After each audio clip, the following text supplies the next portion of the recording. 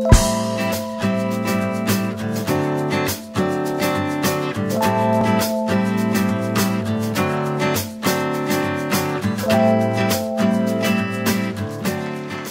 ora, brother. Kia ora. Did you need that? Yes, please. Yes, you did. Man, who are you talking to, bro? Not sure. Who's that guy? I ngā hui whā o te motu tēnā koutou, ko Roy Peng tuku ingoa, ko Manchuro, Rawa, ko Han aku iwi, ko Critical, taku mahi, tēnā koutou katoa. So kia ora koutou. When I was growing up, my whānau were pretty poor. Like they were sort of poor immigrants, and one of the things you do is that if your kid don't lick that last piece of rice off that plate, you get a hiding. So man, Asians, man, like we like superstars of zero waste. In 2017, I was fortunate enough to go through a program called Leadership New Zealand, and at the end of the program, we had this really amazing matua, Sir Justice Joe Williams, and he told me this really beautiful story that over the years really sort of guided me, and I was a complete mess that night. I was trying to hide my tears and hide my snotty nose and stuff. And I thought what I'd do is I split my talk into two parts. Paulie said I got 7 hours, so lock the doors and let's get on with it. And I hope it'll do the same for you as it would for me. So it's a story about one of the ancestors of Aotearoa. I've got notes. I don't want to mess this up. Kupe, who decided to migrate south with, I'm damn sure, the consent of his wife, Kura Maratini. There had been some problems in Hawariki and their homeland, and it was time to leave. And Kupe and Kura Maratini knew that there was an island or there was land out south. They knew it was because every year in September, this beautiful bird called the Pipiwharorua would come, and it will leave for 6 months at a time, and it will come back. And they knew that it had to find land because it didn't have webbed feet. And so basically, in October, in about a month's time, Kupe, along with his wife, left on a double haul waka with 25 of their whānau. And the science that they deployed to make that unbelievable journey of 3,000 miles was perhaps the cutting-edge best science that anywhere on the planet at the time. They did the exact opposite what Captain James Cook did, where Captain James Cook would abstract himself from the environment. He would draw a picture with the hopes of charting his way towards that place. Kupe buried himself in the environment to know the paths of the albatrosses and how far they will fly from land, to know how the swells of breezes, to know which cloud formations indicated that there was land or there wasn't. And about a month later, all 25 of them were out there in the middle of the ocean.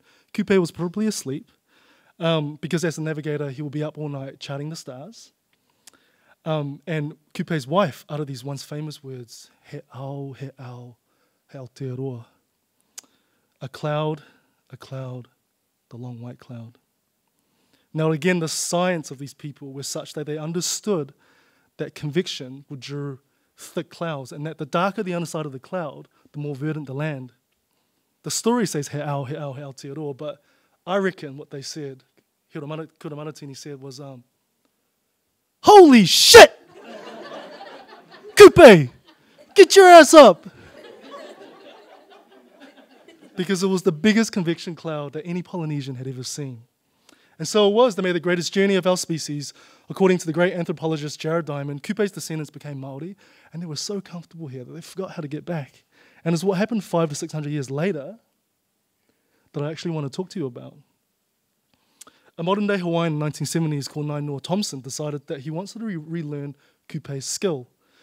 So he found this tiny Micronesian man with bad English called Mo, to explain to him just how it was that his ancestors navigated the entire Pacific with no instruments.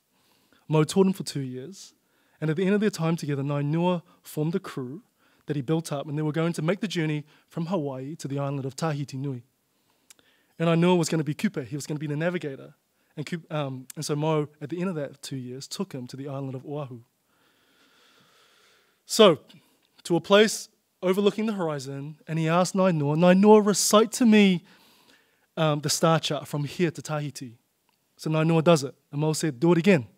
And Nainoa did it again, and Mo said, do it again. And Nainoa at this point started to get a bit worried, and he did it again for 4 times that day. And at the end, Mo said to him, now can you see the island? Nainoa said that he knew this was going to be a pivot point for him, whether his answer was going to determine whether or not his 2 years would happen or if it was all going to turn to shit and he had to pack up his bag and leave. So he said he kind of freaked out. He lost courage and told Mo, I don't understand what you're asking of me. So Mo walked away. The next day, back again, same place, same deal. It was like Karate Kid, wax on, wax off. It's actually how he described it, basically. 3 days into it, and Noah still hasn't figured out what this old fellow was on about, but he knew this was important. The 4th day, they got through the 4th or 5th recitation of the star chart. Each round would take 20 minutes. And Noah said he closed his eyes and he imagined the island of Tahiti Nui in his head. And he finally twigged on to what the old fellow was on about. And he said, yes, Mo, yes, I can see the island now. And Mo said to him, you must keep that island in your mind. There will be heavy seas, there will be dark storms, there will be days that, well, there will be no wind at all, and your crew will become restless, worried and anxious. If you keep that island in your mind, in those times you will be safe. But if you lose it, and because you're the navigator, you will die, and your crew will die with you. And Noah said that this experience wasn't about navigation, it was about leadership. And that you had to know where you want to take your waka. And if you don't know that, if we mistaken our jobs in negotiating the squall, which also known as the wind, the violent burst of wind in front of you, squall by squall, you will die. You must know your vision, having a vision in your head, being confident about it, and back that up with hard work and courage. And so you'll be pleased to know that both Nainoa both arrived, and Kupe both arrived at their destination. They were pleased, but they weren't surprised. Do you guys want to know what I do in my business, or should I end it here? Yeah. Okay, another 7 hours, excellent. So I want to tell you a little bit about my island, what I try and see when I close my eyes, and fuck, it's hard, eh? So as critical, our kaupapa, or our mission, is to end plastic pollution, beginning with the 335,000 tonnes that New Zealand generates every single year, which is insane. For over 100 years, we have relied on extracting fossil fuels to injection mold cheap and plentiful plastics, and we've become so good at this that by 2050, all of the plastics will outweigh all of the ocean's fish. Recycling, what it does right now, turns plastic waste, chips it up, and then we sell that as a cheap commodity. But the problem is that the technology that we use to manufacture it is built for virgin plastics. And when China stopped buying our waste in 2018, we also lost our single biggest buyer. And so the industry in itself, it's in a place where it's in need of a revolution. What we do know is that by 2035, millennials will control 85% of the global economy. So we demand sustainable products. Allbirds, the sustainable shoe company, reached $1 billion in valuation in less than 2 years. It's insane. And the next generation, my tamariki, my kids, like you guys, makes me sweat even more. It's insane what you guys will want commercially. You don't know it yet, but shit. Hands down. Sustainability will form the next $1 trillion industry. In the States right now, I think they estimate it to be about $150 billion at the moment. So it's massive, and there's huge commercial incentive.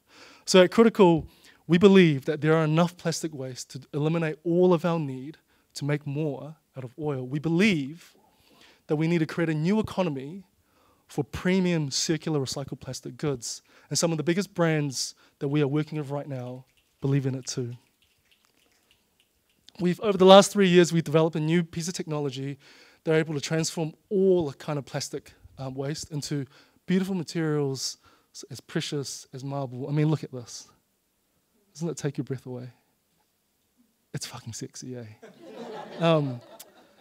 Through a process of custom tech molds and recipes and formulas that mix it all, we have found a way to turn a low-value commodity into a premium product, into a premium good.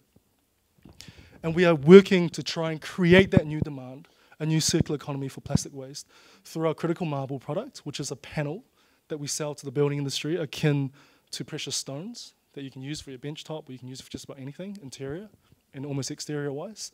And also through a 100% buyback program with corporates, where they send us their plastic waste, we design it and turn it into a profitable product that they can then sell, and we can recycle over and over and over again.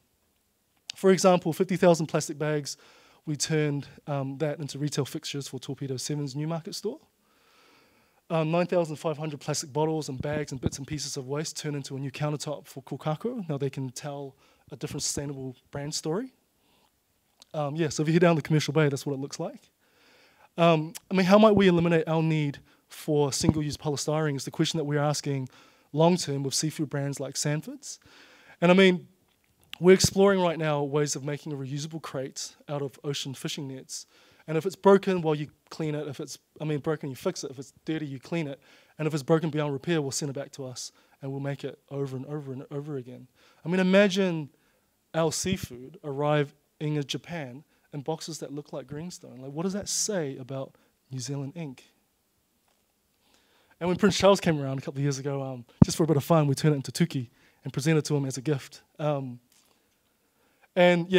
thing in Fonterra. How do we take industrial agricultural plastics and turn into useful dairy products that farmers can use themselves? It's a tough market to crack, because all those farmers are real practical, and they're like, no, we want to go by price. Anyway, a bit of a rant, but there's this thing called the diffusion of innovation, which means that we want the early adopter segment, and maybe the farmers we're not quite ready there until we have this technology. Anyway, next thing. And of Allied Pickfords, it's about turning. So in the freight logistics industry, they create about a shipping container full of bubble wrap every single week. And a regular product they use is flatbed dolly trolleys that they use to move furniture. And so we created like the world's first flatbed dolly trolley out of their bubble wrap, mixed plastics, and we sold it back to them, and they use that in their operations to close the loop. So there's we discovered over time that there are three value propositions that businesses come to us for. One is that we can accept just almost all plastic types. Our products are beautiful, and so when you use recycled materials, it uses 88% less energy compared to virgin materials. You don't have to mine the material out of oil and refine it and then take it forward. And the other thing is that we help corporates align to what their customers want by telling a better brand story. And as what the brother said over there, we're working on building the first factory right now. So this stuff, it's interesting for investors, but in terms of our business model, basically, when corporates send us their waste, that volume, whether if it's 8 or 20 tons, become now forever recyclable. So we help corporates become kaitiaki or achieve kaitiaki tanga over their own plastics. But it's a great business model for us too, because we can actually reuse that 20 tons into new products and just sell it back to them again and again and again. So we started Critical with the intention of building an enduring company that care for people and the planet. When I close my eyes, I see Critical becoming a $1 billion global brand, because the challenge of plastic waste requires just that much resource. What I also see is that I see that Critical will be building compelling and beautiful products that will be there to regenerate the planet and towards kaitiaki tanga. And I also see that we're using our profits to manaaki those who need a second chance through meaningful work. Nō reira, tēnā koutou, tēnā koutou, tēnā koutou, katoa. Kia ora.